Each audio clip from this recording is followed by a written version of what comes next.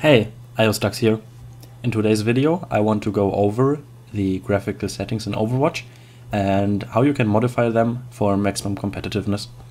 But first I want to explain why you want to do this. Overwatch has input lag, which basically references the amount of time it takes for an input, for example from your mouse, to have an effect in game. Press Ctrl, Shift and N inside of the game. This doesn't work in the menus, I just use the practice range. And have a look at the sim value on the top left. It is formatted in the lowest, average and maximum value since you pressed the button. Ideally you want the average to be below 10 milliseconds. Everything above has a very noticeable effect in game, and most computers today with just tweaking some of the settings should be able to reach a sim value below 10. Alright, let's start with the first settings. We have borderless windowed and full screen.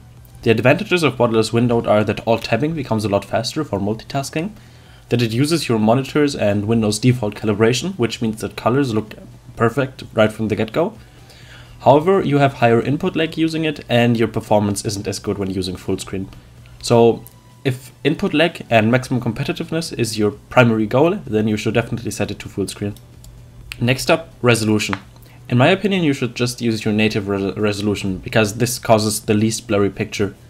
Also, make sure to select the correct, which in most cases is the highest refresh rate. You can see that in the little brackets at the end of the resolution. Keep in mind that when you are using borderless windowed, using the refresh rate in the resolution settings doesn't really affect it. It'll just use Windows refresh rate. Next up, field of view. Field of view basically measures the angle that you have in your own field of view, basically. So the higher the field of vision, the more you can see. This does have an effect on frame rate, since the higher the field of view, the more your GPU has to render of your surroundings. However, there's basically no point in using anything below 103 degrees, which is the default. This may reduce performance, but seeing more is incredibly important. There's nothing worse than missing someone at the edge of your screen. Next up, VSYNC. This limits the frame rate to the refresh rate of your monitor or the one that you have specified in the resolution settings. This does help with screen tearing, which is an artifact that happens if your frame rate is higher than your refresh rate, where the picture kind of looks like it's torn apart, but I personally don't notice it at all. In my opinion, you should just turn it off because it just lowers your FPS, which means it will increase your input lag and thus causes slower aiming. Triple buffering is like VSync, but with one more frame rendered in advance. Again, this helps with tearing and makes the game feel smoother, but every input is even more delayed. For maximum competitiveness, you want to turn this off. Reduce buffering is a new setting that came with the OSS patch, and you should just turn it on. It reduces input lag by a very small amount, but it's better than nothing, and you don't lose anything by turning it on. Limit FPS. Okay, this is a little bit more interesting. The two viable options are custom, with it being at 300 FPS, and display based. Don't even bother with using 30 FPS, it's just going to let your input lag go through the roof. So custom 300 FPS is best for reduced input lag. However, if you don't reach 300 FPS consistently, which you probably won't, I have a 1070 and I don't, then you will suffer from fluctuating input lag. This screws with your muscle memory big time. The option that I use is display based. You should use it if your frame rate doesn't go over your refresh rate by that much. For example, I have a 144Hz monitor, and in tough situations I can reach about 170 FPS. It usually doesn't dip below that. So I use display based to limit it to 155, which is basically your monitor's refresh rate plus 10. So if you have a 60Hz monitor, then your frame rate will be limited to a little over 70. This means that my input lag is higher than it could be, however this time it stays consistent, which helps a lot with aiming. Render scale. Everything below 100% render scale looks really blurry. Only set it to something below 100 if you have massive frame rate issues. Setting it over 100% is not recommended. This just lowers your frame rate for a smoother picture. Setting it below 100%, however, will hinder your vision, especially at long ranges. So it's up to you. Do you want to sacrifice visibility but have lower input lag because your frame rate will be increased, or vice versa? I personally have 100% render scale. Okay, texture quality is a little simpler to explain. Unless your GPU is 10 years old, then just set it to high. It doesn't affect your frame rate at all. It increases VRAM usage, but setting it to high and playing at 4K, it only takes 890 megabytes, and my GPU has over 1000 megabytes of VRAM. So it makes the game prettier with no performance loss. So in my opinion, everyone should just have it turned to max. The same applies with texture filtering. Just set it to max, which is epic 16 times filtering. It makes textures prettier when looked at an angle, and there's no performance loss. Even your potato PC should be able to run it.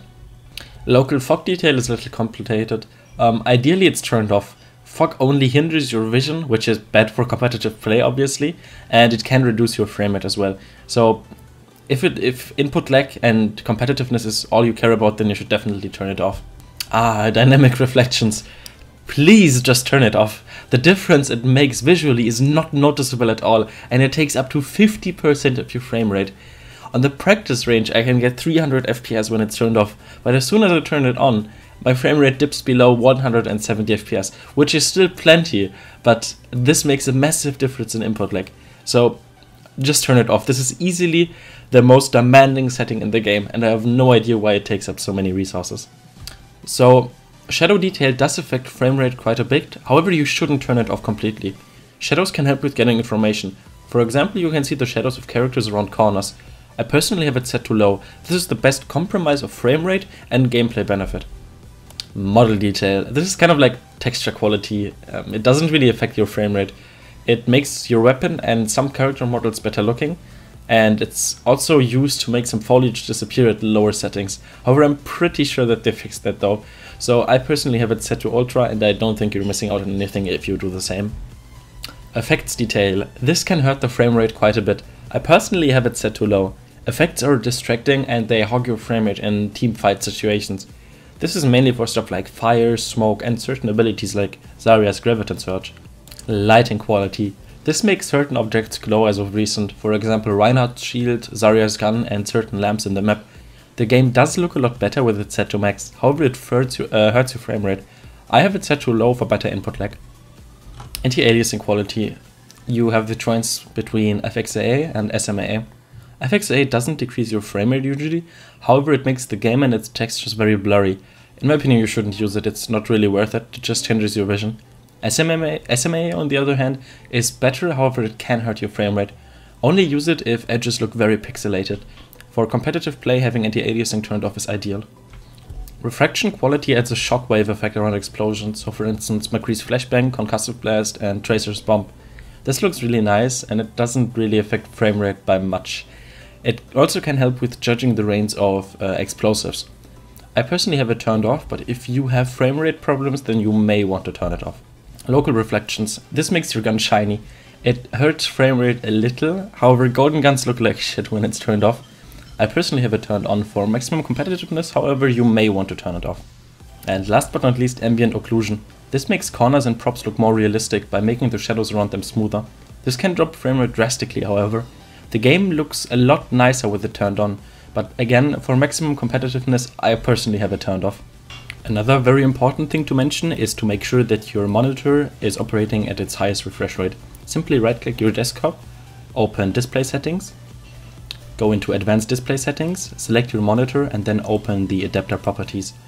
In there you can make sure that your hertz and refresh rate is set to its maximum. Alright, that does it for this video. Minimizing your input lag is one of the first things you have to do.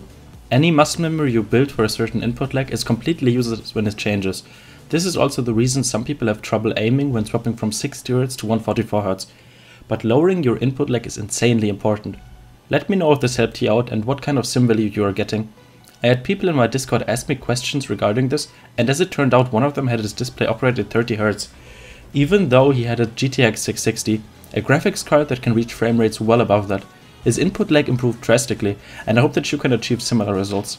My name is Aerostux, and I'd like to thank you for learning.